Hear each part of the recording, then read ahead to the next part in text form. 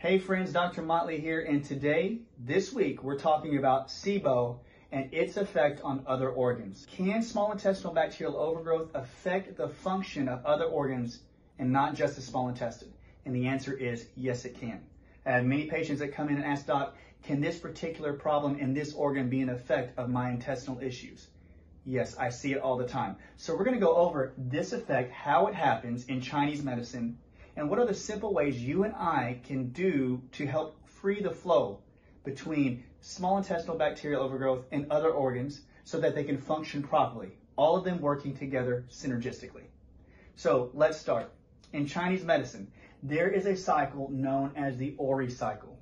The Ori Cycle, guys, is a circadian rhythm of energetic flow of bipolar electrical signals known as qi that runs around the body in a circular pattern. Your body is circulating qi or electrical signals around the whole body every 24 hours. They carry the electrical signals through small tubules within the fascial system, the connective tissue of the body, that helps carry electrical signals throughout the fascia, near the muscles, around certain organs to do what? Electrical signals help heal, repair, rejuvenate. It helps recycle old toxins. These signals are passing through these tubes and they move very slowly, a few inches every minute. So think of them as electrical highways. You have these small tubules that are like highways, and what happens is the electrical signals are traveling from one organ to the next. Think of the electrical signals as little cars on a highway traveling from one city, which is one organ, let's say the heart, going down to the next organ, which is what? Going to be the small intestine. When you have these electrical signals running through the tubes, those are known as meridian pathways. And when you are talking about organ vitality, the meridian is running around the organ at a certain time of day. The Ori cycle says that 2 hours out of every 24-hour cycle, an organ, a particular organ where the energy is residing in or going near, is at its highest peak performance. It's rejuvenating, it's repairing, it's recycling, it's even resting because a lot of the electricity is in that organ in that 2-hour period of the day. Does that make sense?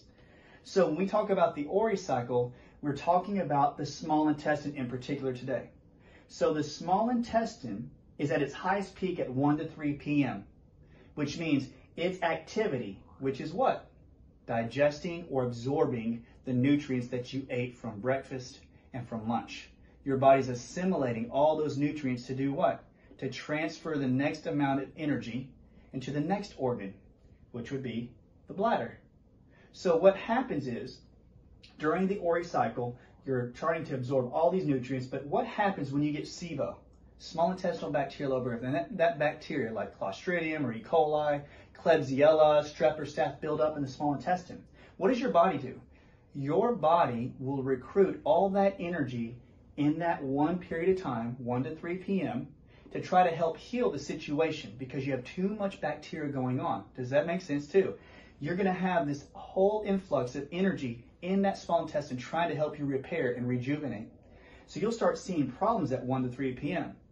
Bloating, gassy, diarrhea, or even constipation, depending on the bacteria you have. And many of these symptoms can occur from 1 to 3 p.m. Do you find your symptoms around the midday? Do you feel kind of gassy? Do you belch a lot? Now, when that energy is building up in the small intestine to help fight and repair from the SIBO, a few things can occur in this Ori cycle. Remember, the bipolar electric signals known as qi is supposed to travel through the tubes at the end of 3 p.m. to get to the bladder meridian, which starts from 3 to 5 p.m. You're transferring down through the highway. So the energy gets in the car and goes, you know what? I got to go back down to the bladder. And so you're going to go give the bladder energy so it can run its function, which is what? Urination, detoxification from the kidneys, trying to detoxify you properly. So what happens if the small intestine absorbs too much energy because there's small intestinal bacterial overgrowth? It will start to hinder or create a blockage in the meridian to keep the energy here to help heal it. It's trying to repair. So it'll actually block the energy from going down into the next organ. That's why they call it a blocked meridian. That's why they call it inflammation, because there's too much voltage and electricity built up in the small intestine and in the pathway of the small intestine. So this becomes a bladder deficiency. The bladder then starts to suffer and another organ system starts to become problematic because the small intestine is robbing too much energy from the body. So the bladder then starts to have problems. Do you urinate quite a bit at night? Do you have problems with UTIs? Do you have chronic urinary tract infections? Do you have kidney pain? Remember, the bladder is supposed to help you eliminate and detoxify just like the colon through fluids. But if the small intestine is robbing too much energy, that bladder can't function at 100%. So you can get some forms of cystitis, some forms of UTIs. You could have chronic yeast infections because the bladder can't get rid of things appropriately. On the flip side, if it absorbs a lot, that electrical signal can get hot and back up the tubules, back up into the meridian towards the heart. So you can start to have an overcharge of the heart where the heart does what? Starts to overheat because the small intestine is super hot. That's why they call them sister meridians. So the heart starts to give you palpitations, tachycardia, heart issues where you start to feel that flutter in your heart, all because small intestinal bacterial overgrowth has combined in the small intestine. You see how it works? Blockage here, deficiency of the signal going down, or a backup of the signal going to the heart. That's how the Ori cycle works. That's how an infection could create problems in other organs. Let alone, if you read Chinese medicine, you'll see how all the organs run in one particular cycle and how one problem can create a multitude of issues. So what are the ways that you and I can actually help resolve it? Well, if you and I think pretty properly, take the block out of the small intestine. If you remove the small intestinal bacterial overgrowth with the herbals we have talked about, some of the spices, some of the recommendations, you start to eliminate that small intestinal bacterial overgrowth, the energy, the electrical signals start to free up. They don't need to be there to help repair, so they'll start flowing down to the bladder.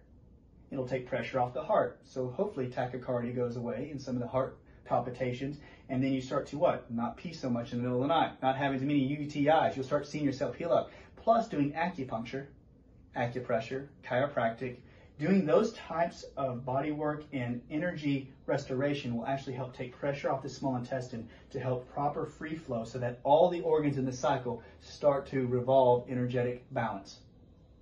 That's it in a nutshell, guys. Can this create this? Yes, it can. But I want you to know, proper herbs, proper spices, acupuncture, chiropractic can help restore the flow. And I hope this was very informative to you guys, because next week we're going to talk about emotions. We're going to talk about how this backup can create emotional instability and make you feel a little weepy, a little angry, a little cynical, a little apathetic. I don't care. I really don't care. Anyway, love y'all guys. I hope this is helpful. This is the explanation. Hopefully it was simple. Take it easy.